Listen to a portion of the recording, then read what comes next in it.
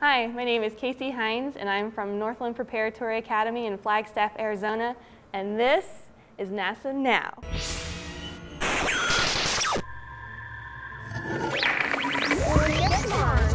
What that does on the asteroid does the astronauts read out the gravitational effect of those planets.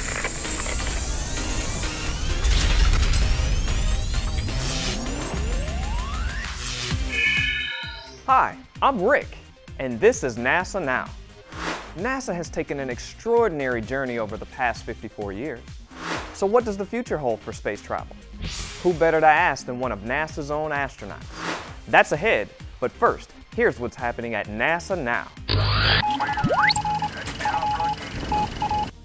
Turning trash into gas. That's what scientists are working on at NASA. In an effort to support future long-distance space missions, NASA researchers built a prototype reactor designed to convert trash into gas.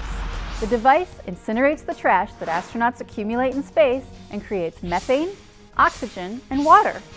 These elements can then be used for rocket fuel or even life support. The reactor could fly for demonstration on the International Space Station as soon as 2018. This research also has potential applications right here on Earth. By converting trash into power, these generators could be used to generate electricity in remote areas. Did you know that NASA technology from the 1970s could be used to develop future tires for commercial and passenger vehicles? The same type of tire that was used on the lunar rover during the Apollo moon missions could be incorporated into future tires manufactured by the Goodyear Tire and Rubber Company. NASA and Goodyear have recently completed a jointly funded project to improve on the wire mesh moon tire technology. The new tires would save energy, be more resistant to punctures, and could also be used on more massive lunar exploration vehicles. Now you know. In a previous program, we talked with retired Air Force Colonel and astronaut Greg Johnson about his path to becoming an astronaut. Today we're going to continue that conversation and see what Colonel Johnson envisions for the future of space travel.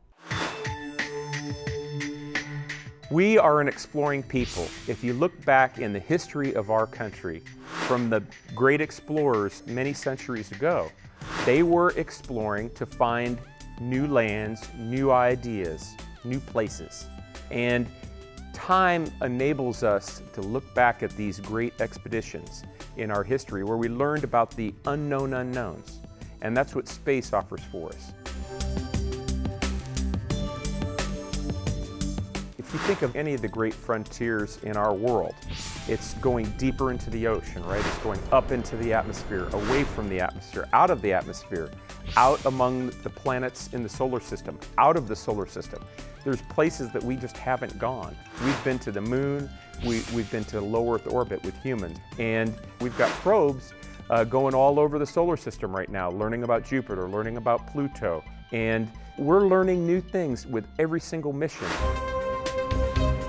We've always sent many probes to the distant places before we actually send people.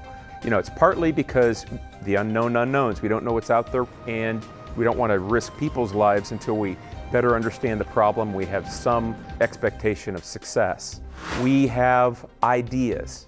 We have passions. We do have limitations with budget. So that's what we're doing right now. We're taking the first steps to figure out what we need to do, what kind of vehicle we have to have, what's the mission going to be, and then how are we going to get there.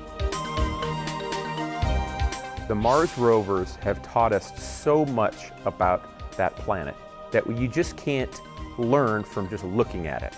And so we obviously haven't sent any humans, and as soon as we do send humans to Mars, we're going to learn all kinds of new things.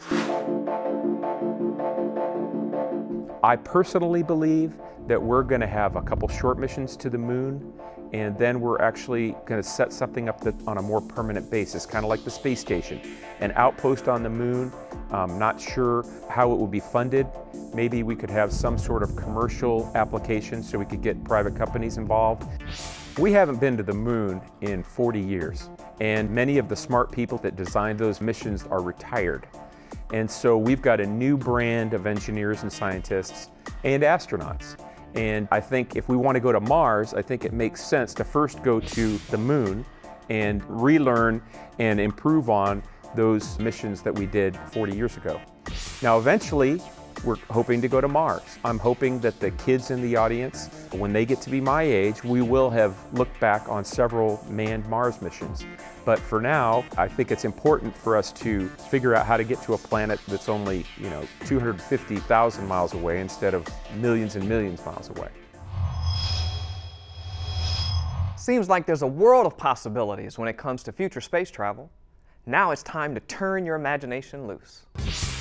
Teachers, here's a great activity for you and your students to design a future mission to the moon.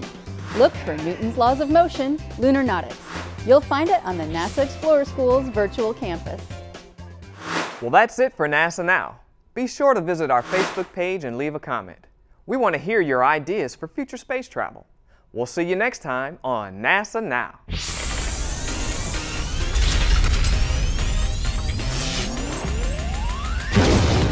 NASA Now comes to you from the virtual campus at NASA Explorer Schools.